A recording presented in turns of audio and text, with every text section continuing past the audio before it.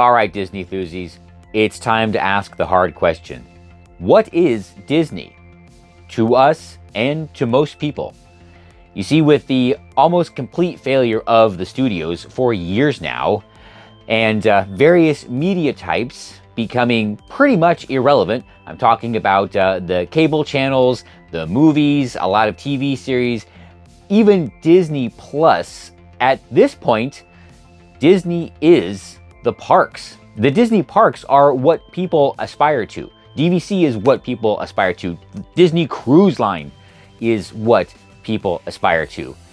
Even here, on the interwebs, in the shoots, the rumblers, on the tubes even, all of the new content, all of the new vlogs and everything, it's all about the merch, the food, the hotels, the itineraries, the cruises, the adventures by Disney.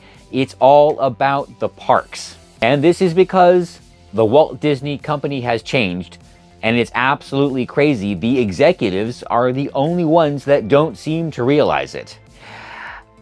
But they are California lefties, so that explains most of it.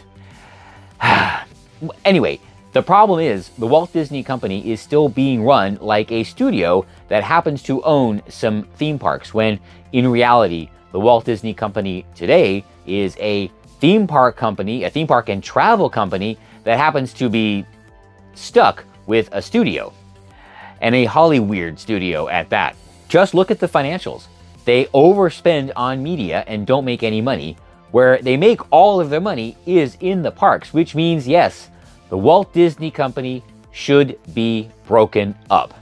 I think it's the only way to get back the Disney we remember, the magic of Disney that we remember. So how would I see this playing out? Okay, well, let's just say the buyer is Apple. They're the ones in all the rumors and probably the only ones that could actually pull it off. Okay, fine.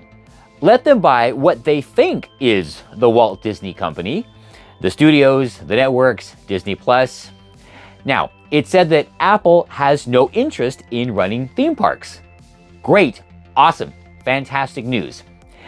Iger spins off Disney Parks, Entertainment and Products. Is that what it's called these days? I think there's experiences in there somewhere. I don't know, but it doesn't matter. So they spin off the parks, the cruise line, DVC, and Walt Disney Imagineering, right? They're all in that division. Basically, everything that matters to a Disney fan and everything that's also making money. They are Florida corporations already, and that also explains a lot.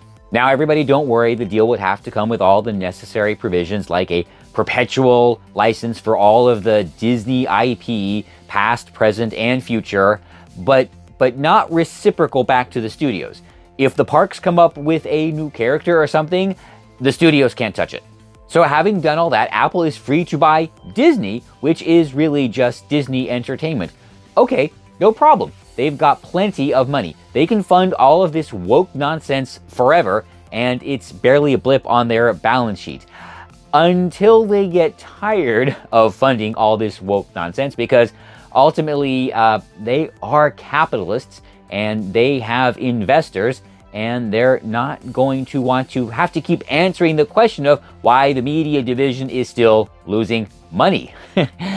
Well, a lot of them are also California leftists. They won't have any clue as to why, but it doesn't matter.